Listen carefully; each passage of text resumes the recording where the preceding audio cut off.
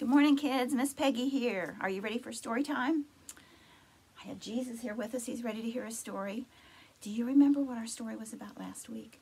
Do you remember the story about how Jesus was in the desert, out in the wilderness, and he didn't have any food or any water for like 40 days, and he was really thirsty and really hungry, and the devil came and tempted him, didn't he? He tried to get him to do things that Jesus knew that God wouldn't want him to do. God wanted him to live by the rules in the Bible, right? By his rules. And each time the devil tempted Jesus, he told him no, and he told him what God wanted for him to do. And so he got through that, and God was really proud of him when he got through that, wasn't he? Had to be a hard time to be tempted and to know that if you did this, it would be so much easier on you. You could turn rocks into bread, and you'd have something to eat, and your tummy wouldn't rumble so much. But Jesus listened to God's word, right? And he did what he knew he was supposed to do. So after that, Jesus began to travel around and talk to people all over about God. One of the places Jesus went was to Nazareth.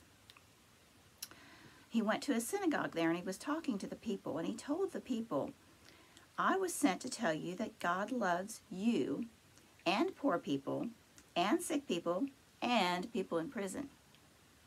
Now think about that.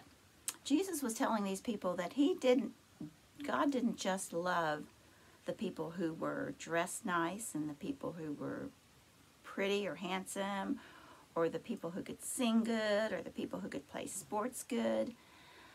He loved all the people, even the people who had done maybe something wrong and were in jail, maybe people who were sick, who had diseases that were contagious that somebody else might get if they went near them. But God loved all the people, and that was Jesus' message to these people. But the people didn't believe Jesus. They said to Jesus, why are you talking about sick people and poor people and people in prison? Everyone knows that God doesn't care anything about them. But Jesus said, I'm here to show you that God's way is love, and it's love for all people, not just some people. Well, the people began to grumble, and their grumbling grew to shouting, and their shouting grew to shoving, and their shoving grew to them chasing Jesus right out of there. They said, go away, Jesus, get away from here. We don't want to hear this. And Jesus did. He went on. But did that stop Jesus from talking to other people about God? No, it absolutely did not. Jesus knew that God wanted everyone to know that he loves him. Look how angry the people are. Jesus looks like his feelings are hurt a little bit, doesn't he? I'm sure it hurt his feelings a little bit, but guess what? Not so much that he gave up. He just kept on going, didn't he?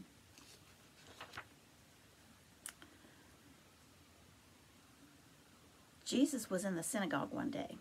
He picked up a scroll and began to read out loud. Just then, a sick man sitting near Jesus began to shake.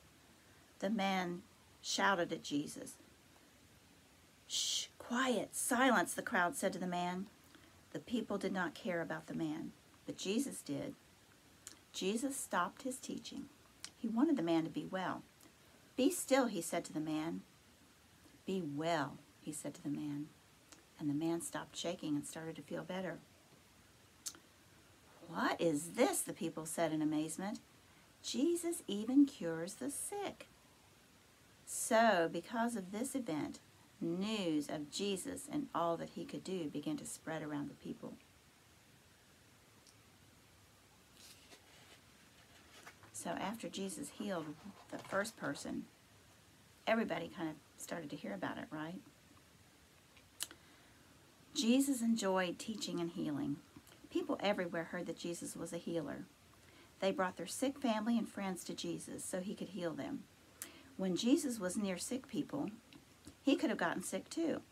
But Jesus didn't worry about that, and he didn't get sick. Instead, Jesus healed the people. He went out of his way to help. Early one morning, Jesus went to his friend Simon Peter's house. Simon Peter was very upset. Jesus, my wife's mother has a terrible fever. I know you have healed people in many places. Would you please heal her too? What do you think Jesus did? Jesus could feel how sad his friend was, and he knelt down next to the woman and held her hand, and he healed her. Jesus and his friends kept going from town to town, healing others and teaching people about God's love. Wow.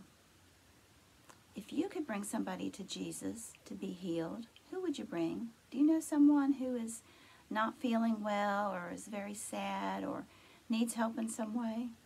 I wonder who you would heal, who you would bring to Jesus to heal. Look, there he is, healing the sick lady. Look how happy she is. And look how happy her friends are and her son-in-law. Isn't that wonderful? So Jesus can heal us all, right? All we have to do is ask. All right, you all have a great week, and I'll see you soon. Take care.